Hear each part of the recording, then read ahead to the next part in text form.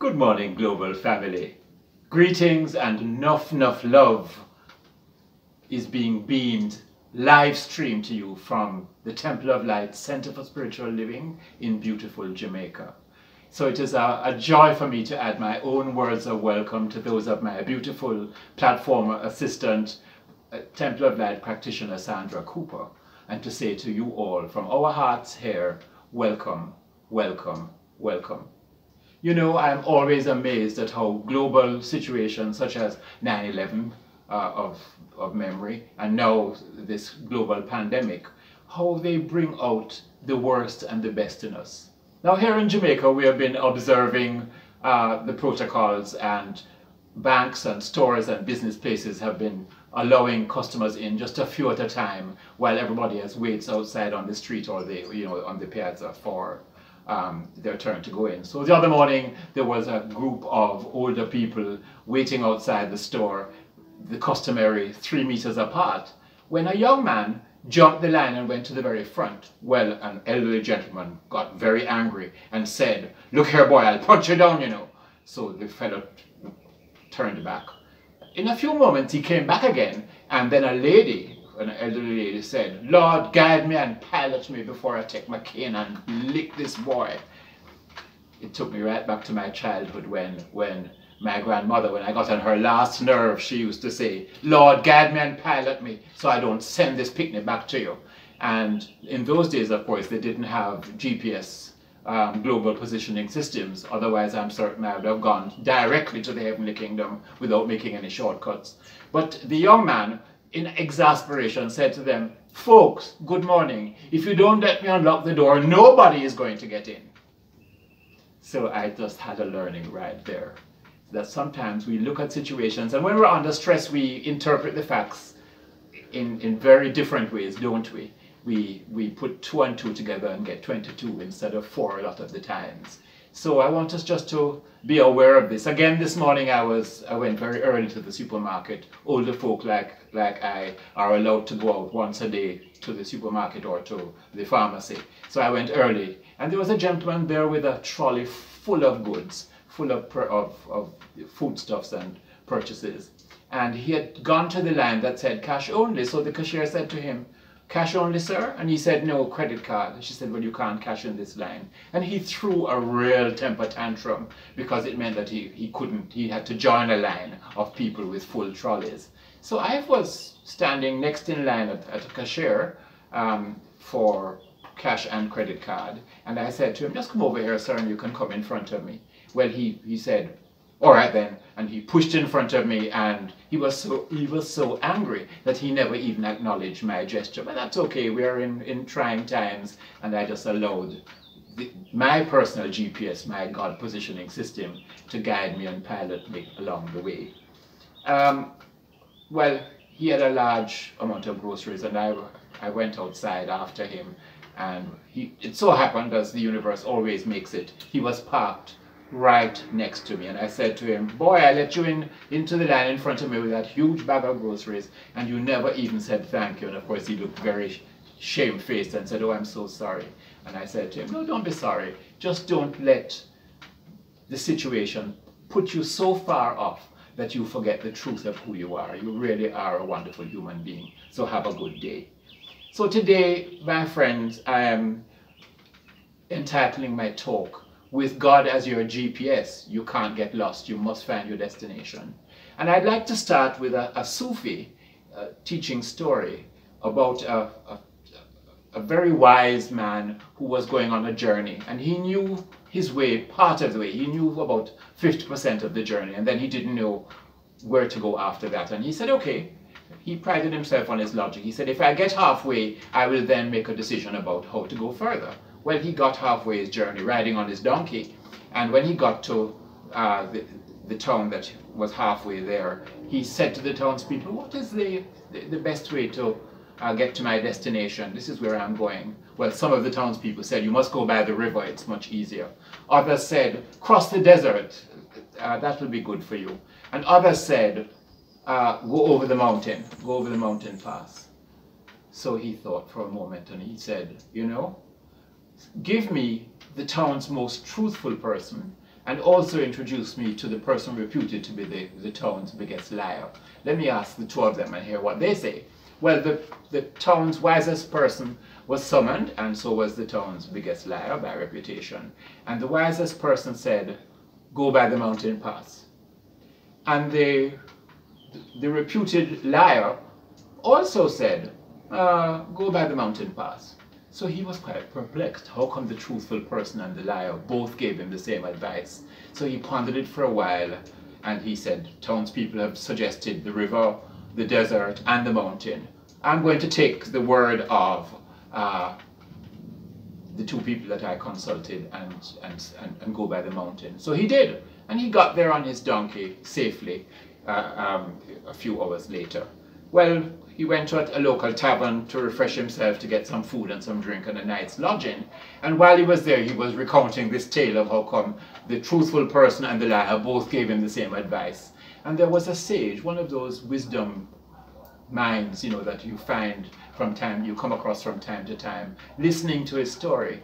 And the sage said to him, "You know, sometimes we rely too much on other people's opinions instead of consulting the inner wisdom within us that can really guide us to our destination." So the traveler said, "Well, sage, why do you think both the wise person, the truthful person, and the liar both gave the same advice?" And he said, "Well, the liar knew that the river route was the easiest route, so he told you to go by the mountain. And the truthful person knew that the river route was easy, but he noted that you had a donkey, and it would have made therefore going by the river in a boat impossible. So he also recommended the way over the mountain. And that's why you got the same advice from both people." But you know, friends, I thought about this story, and I thought, so often when we are challenged, we ask everybody, our best friends, our neighbors, our work colleagues, everybody, "What do you think? What do you think? What do you think?" And we don't think to go to the place where we are sure to get perfect guidance, that inner power and presence within us that knows no obstacles. And so I wanted us to think about that during this time when we're asked to stay home. I want us to think about the beautiful Jesus, the way shower, and how he so often went apart to meditate and to commune with God and to tune into his GPS system to keep him on the path that he had chosen. Today is celebrated by Christendom all across the world as Palm Sunday. It's a lovely, lovely story of Jesus riding triumphantly into Jerusalem with the palms and the green branches waving him and people shouting, "Hosanna," you know, "Blessed is he that cometh in the name of the Lord." And I think that Jesus didn't have a GPS as we do today, but he had an inner guidance system, which was his GPS, and he used God as his way shower. And so his practice of going aside to meditate is an example to how we should be living in these times. And so I want to give you an assignment this week of just set aside 20 minutes a day to become still and to meditate on God. If you are already a meditator, then you know how to do it. But if you are not, the internet is full of instructions and guided meditations. You can go to YouTube. I personally like Deepak Chopra. I find him very calming and very wise. But there are many to choose from. Just choose to spend time each day. Just carve out 20 minutes to become still and to meditate on the goodness and the greatness that God is in your life. Again, you know, when we read the stories of Jesus, we think, okay, they're charming stories, but they really are a lesson for each of us on how we can live our lives. And there's a wonderful example of how Jesus used that inner power, that GPS system that he was always in contact with. He called that inner power Father, and he relied exclusively on it to get him through his journey. And the story that I like that demonstrates this is this. I don't know if you remember the story of the fishermen at sea, and a great storm arose, and the billows were blowing, and the waves were threatening to capsize the boat, and the disciples were terrified. Much as we are terrified now, aren't we, of what's happening around the world. But experiencing the same experience, going through the same situation, was the master. And what was he doing? He was serenely asleep in the back of the boat. And so they woke him up and said, "Master, master, don't you care? We might drown." And according to the story, he jumped to his feet and with a commanding voice said to the winds and the waves, "Peace, be still." What a command. And according to the legend, the winds and the waves obeyed him and subsided, and the place became absolutely calm. And you know, friends, that's a story that it may be literally true or it may be a myth, but it is a teaching story for us. It is a story that shows us that we too can say to the vicissitudes of our lives, to the occurrences that we are experiencing right now in today's pandemic, "Peace, be still." You know, so when you're at home and you are feeling frustrated and the children are getting on your last nerve, you can say like my grandmother did and the old lady in the line at the shop this morning, "Guide me and pilot me, show me the way." And to your fear, to your misunderstandings in the family, to the children who are making too much noise, to whatever the situation is, your broken relationships, your health diagnosis, whatever the situation in your life is, you can say, "Peace, be still," and watch the winds and the waves of your life subside and bring you to a place of peace and contentment and calm.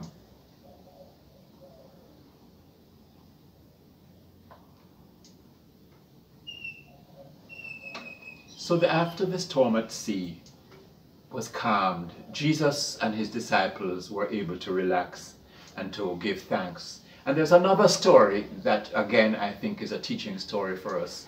And it is a story of how we can look at our current situation differently. The disciples had been out fishing all night and had caught nothing. You know, when they got back to shore, weary and empty-handed and wondering what they were going to cook for lunch and what they were going to give their families to eat, Jesus said to them, "Go back out to sea, and this time let down your net on the other side of the boat." And you can imagine these burly men having fished all night and being hungry and tired and saying, "What does he know about fishing? Yeah, right, you know, go out again and let down the net. Are you crazy?" But because they had deep respect for him, they obeyed him. And they pulled out to sea and they let down their nets on the other side. And according to the story, the catch was so great that they could hardly haul it back to shore. And here we have a situation that's saying to us, when you are in a sticky situation, when you come up with nothing, when you feel like you are going under because there is nothing happening for you, look at the situation from a different angle. Look at the situation. Letting down your net on the other side means taking a different view, a different perspective of your life. And I want you to do that as part of your assignment in this time when we are staying at home. I want you to just take a pencil and paper and jot down a review of the first 3 months of 2020. If you had set your intentions and you had been to a goal-setting workshop at the Temple of Light Center for Spiritual Living or wherever you live and had set some intentions, review those intentions and see how far you have come and what you have accomplished. And then reset your GPS, your God positioning system for the rest of the year, for the next 9 months. What is it I want to achieve? This is very important. You know, one of the things that's been an enormous learning for me about being at home, practicing this social distancing, is the fact that I have learned that we also need to practice fair distancing, to push the fear away by being calm and by using the meditation. And every Tuesday when I go to the prison here in Kingston to conduct my class known as Change Your Thinking, Change Your Life, I think about this because I think I can no longer go, the prisons are closed, but up to 2 weeks ago when I was going, I thought the rest of the world is being asked to stay home for 2 weeks and they're going stir crazy. And here are people who are incarcerated sometimes for years. And yet, in that institution, which is, let me put it mildly, it's less than ideal living conditions, so many of those men that I encounter find their life's purpose. They're able to get in touch with that presence and power within them and to determine why it is that they have come to earth. One of the things that I found amazing was one of the participants in the program said, I really am glad I was sent to prison. I said, really? How can you be glad that you were sent to prison? He said, well, Reverend, for two reasons. One, if I wasn't in here, I'd probably be on a slab in the morgue. And the other thing is, it took my time in prison to discover my love of teaching, to discover that I am able to explain really quite complex issues simply, so that even people who can barely read and write or cannot read and write at all can understand me. I have come to be a teacher. I thought, wow, you know, and I applauded him. But another participant said, well, I know my purpose and I can't wait to get out to start living it. And I said, you don't need to start. Reverend Michael Record, our staff minister, one of our staff ministers here in Kingston, who is my co-facilitator on the prison program, said to them, you know, Jesus took 18 years to prepare himself for the ministry. Use your time in here to prepare yourself for your ministry in life. And your ministry doesn't necessarily have to be as a religious leader. Your ministry can be whatever you determine your life purpose to be. And you could see the lights going on in their eyes. Yes, I don't have to wait. I can start living my purpose now. If I want to be a teacher, I can start teaching my cellmate. If I want to be a singer, I can begin singing right in my own cell and just imagining myself on stage to enthusiastic, approving audiences. Whatever it is that they decide that their purpose is, they could start living it immediately.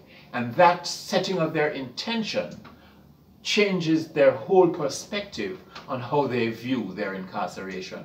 And so I don't want to make a parallel between their incarceration and our having to stay home in the bosom of our families. But yes, we are restricted in many, many ways, restrained and unable to move about as freely as we would. So as we practice social distancing and stay home, we are going to practice fair distancing as well, and use the time to reset our GPS. What is it we wish to accomplish? Why have we come to earth? What are we here to accomplish? And when this situation subsides, as it must, let us continue two things. Wouldn't it be lovely if each of us said, okay, once a week, we're going to set aside a day or a weekend or whatever, once a month, to just be with family and to allow all that we have had to do under this enforced situation to become a pleasurable interaction with our loved ones and our nearest and dearest. I just wanted to suggest that this is a time that we can use to our advantage to become better and to recognize the truth of our divinity and to live from the truth that God is our GPS and all is well. Dr. Ernest Holmes, who gave the world this great teaching known as the Science of Mind, writes in his textbook of the same name, and it's on page 146, paragraph 2, for those of you that like to check your references. I quote, "We have within us a power which is greater than anything we shall ever contact." Just think of that. We have within us a power that is greater than anything that's outside us. He continues, "A power that can overcome every obstacle in our experience and set us safe, satisfied, and at peace, healed and prosperous in a new light and a new life." End of quote. That power, friends, the Apostle Paul said to us, "Let this mind be in you, which was also in Christ Jesus." And what did this mean? Paul was telling us to rise in consciousness to a God-oriented state of mind, to let that mind that Jesus used, that was in constant, continual contact with God, be the mind that we now use as we face this global pandemic, and rise to in consciousness, so that every encounter we have with people on Facebook, on the phone, on WhatsApp, through all our devices, let us allow every encounter to be an opportunity to lift each other up in consciousness, to comfort each other, to give each other hope, and above all, to use the one thing that knows nothing of social distancing, and that is love. Let love be the way of our heart and the heart of our way, from now and forevermore. May your God positioning system guide your journey into pathways of peace and plenty, and may you know that you are never alone, because God walks every step of life's way with you. God loves you, and so do I. Namaste.